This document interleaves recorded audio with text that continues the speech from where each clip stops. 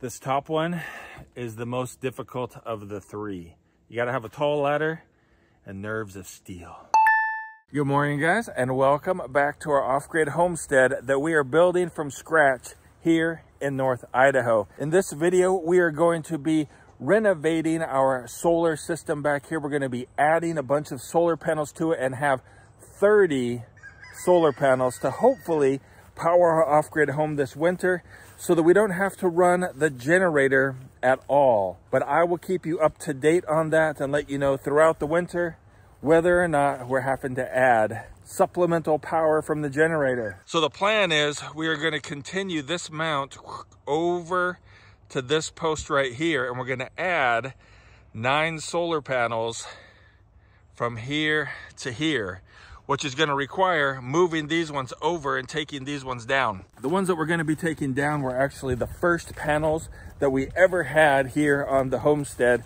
They're smaller panels, they're only 250 watts each. Our new ones are almost 400 watts each. And so we're going to be filling in this section right here and moving these guys down. It's going to be a little bit of work. Let's get started.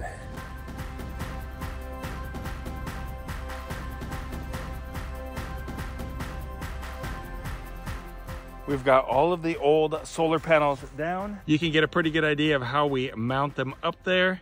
Now we're going to extend this pipe all the way over to there so we can start mounting the new panels up and then shift everything else down that way so that we all fit the way they're supposed to. We're using 1.5 inch galvanized pipe. Needs to be about 12 feet long. So we've got a 10-foot piece here. And we also have this 2-foot piece that was actually left over from a tetherball pole. So we're going to go ahead and connect these guys together here with this cool coupling, and hopefully then it'll be long enough. We have another 10-foot piece, but we're hoping not to have to use it because they're $60 each. Pipe wrenches, tighten that up.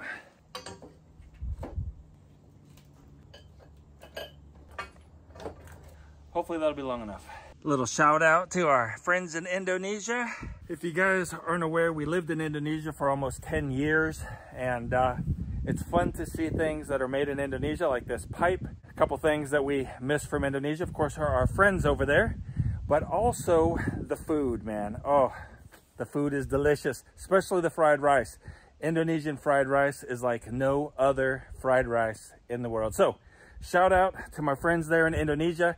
If you're watching from Indonesia, let me know down in the comments below, because I love to see how many of you guys are still watching. Run with the heart, run through the hills, deep in the place where secrets reveal. All right.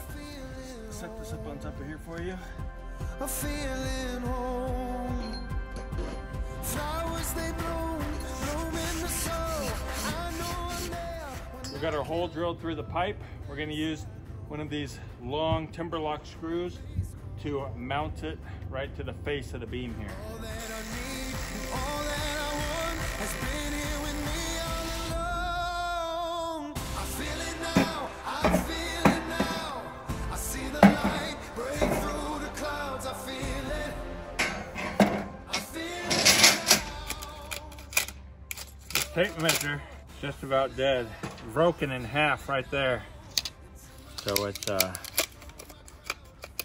doesn't like to play along very well. But we're going to be cutting our metal here. We're making a special little bracket that goes inside. I'll show you how that works once we get it made. And we're going to be cutting with the power of the sun. Even though we took down half of our solar panels almost, we're still going to be running off batteries. Kick off your shoes, turn off the news today. You got nothing to lose and you sure could use a break. There's no better time to clear your mind and watch the clouds. Done busted her. Wow. So shake off the blues, it's all in the moves you make. Hey, hey. Everything is gonna work out. Everything is gonna work out. If it's upside down. We're using these angle pieces right here to act like a shelf and hold the first panel up. Since 3 of our panels are just under 10 feet, we can just use one piece of unistrut to mount it all up. But anyway, we're using the little bolts that slide up and down here. Makes it super easy for connecting it all together. We just take this guy and we line it up right on the bottom, flush with the bottom. And then that'll give us a good anchor to set these things on. Makes it a lot easier so you don't have to hold it while you're trying to get all the bolts in.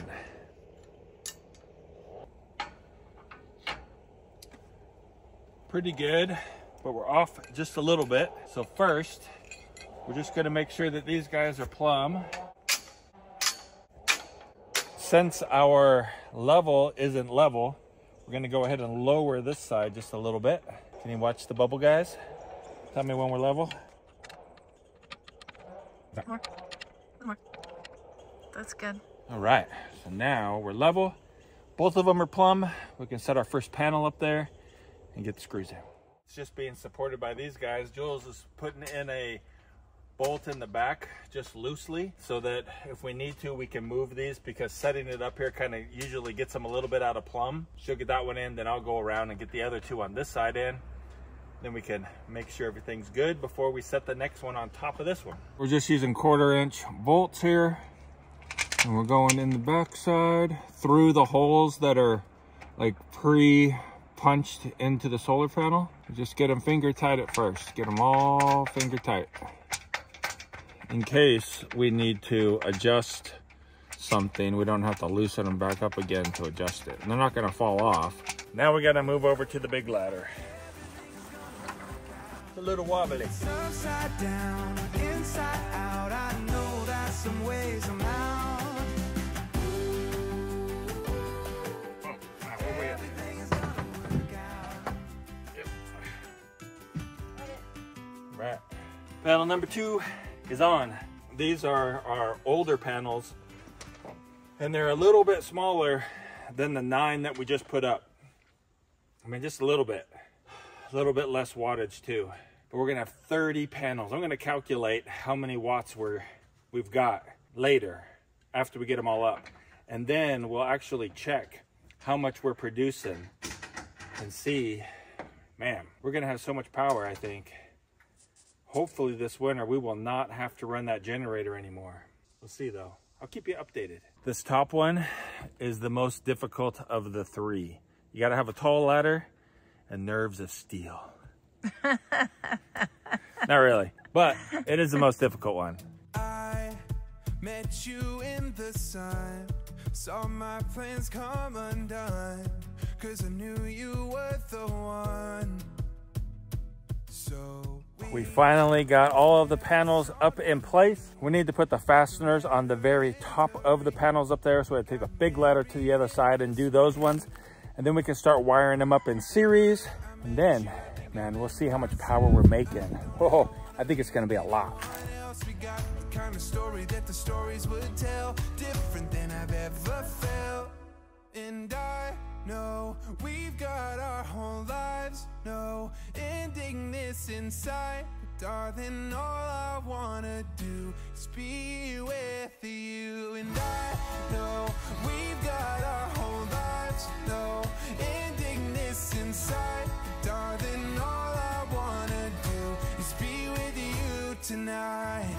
Yeah, yeah, be with you tonight.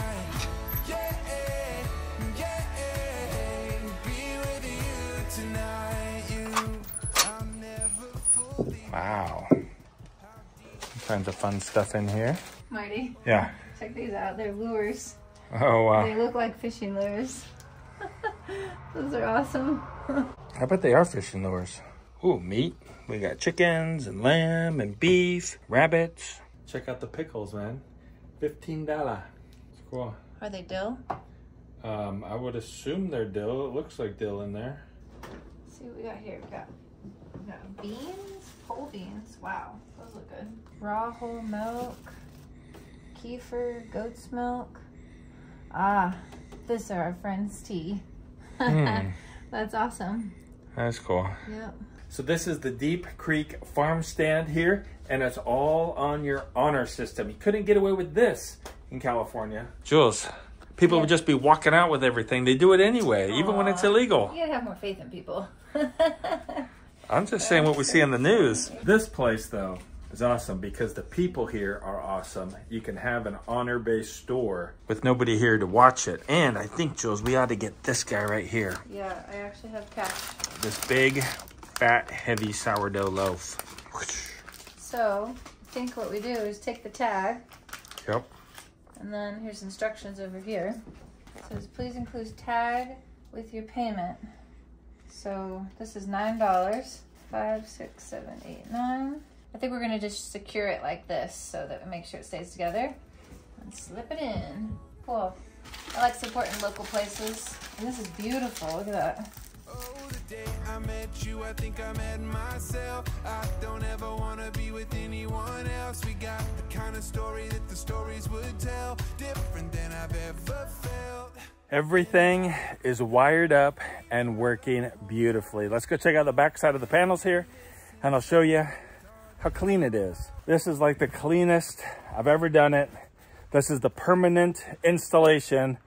And so finally it's done. I mean, like, it's really done. Crew's over there from the far side, come along this way.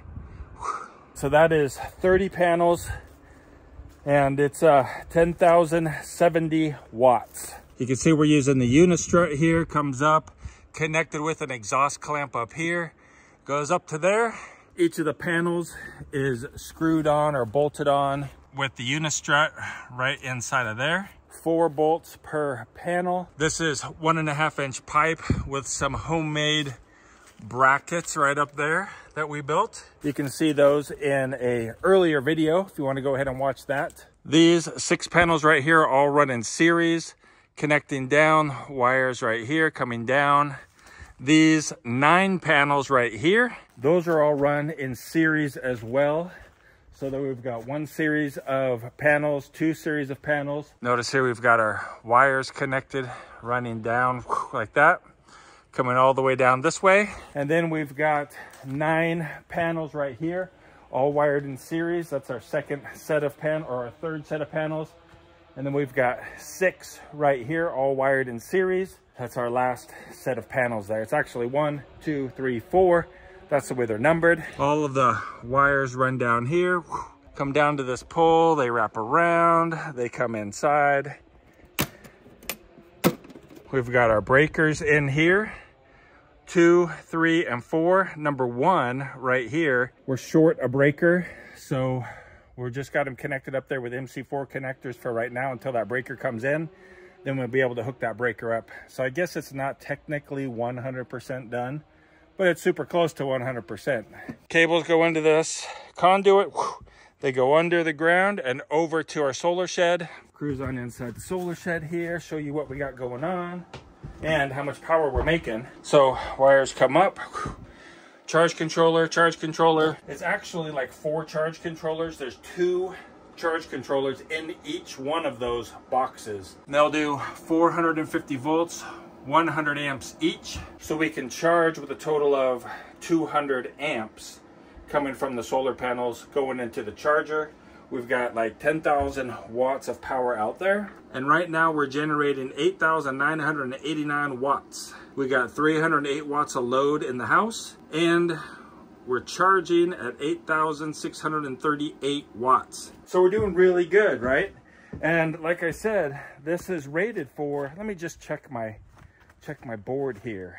All right, so string 1 is 2,070 watts. String 2 is 3,105 watts. String 3 is 3,065 watts. And then string 4, which is made up of 2 different types of panels, is 2,010 watts. For a total of, 10,750. 10,750 watts. I mean, but look at it. It's perfect sun, perfectly blue sky. The panels are tilted properly, and we're still only making about 9,000 watts. So we're short on what the numbers are. That's because those numbers are like lab perfect conditions. You are almost never going to see the rated amount of wattage on your panels compared to what you actually have. That's why we only got about 9,000 watts coming in, even though the conditions couldn't be more perfect right now. So if you're new here and you haven't seen our off-grid solar system, I'll just go over it briefly here. I will make another video in a week or two, kind of go in detail over our whole system. But basically, we've got 16 batteries right here. We've got 2 charge controllers, really 4 charge controllers in there. We've got our 2 inverters that are giving us 240 volts of power feeding the house. Yeah, I mean, that's the basics of it, guys. Where's Jules, by the way? Well, she is actually at a ladies' day with the church. Our congregation has hosted an area-wide ladies' day. That's what she's doing right now.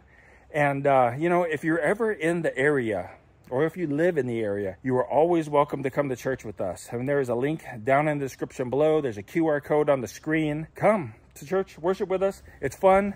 It's a great time. We've got a great family of people there. You'll be totally welcome. I'd love to see you there. But anyway, that is going to do it for today's video, guys. We hope you have a really great day and keep smiling.